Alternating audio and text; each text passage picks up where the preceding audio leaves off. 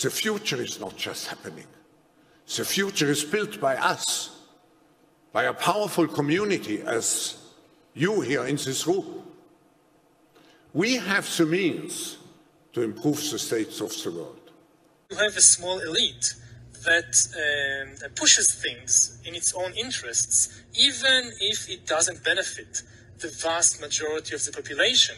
This has happened so many times previously in history, and it's probably going to happen again. One of the biggest dangers to the planet today is this technological utopia, because probably for the elite it will work.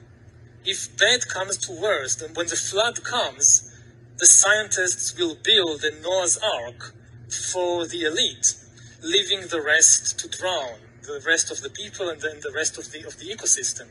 But they are likely to be able to construct this technological Noah's Ark, which is probably what much of the elite is counting on. But ladies and gentlemen, excellencies, the future is already here.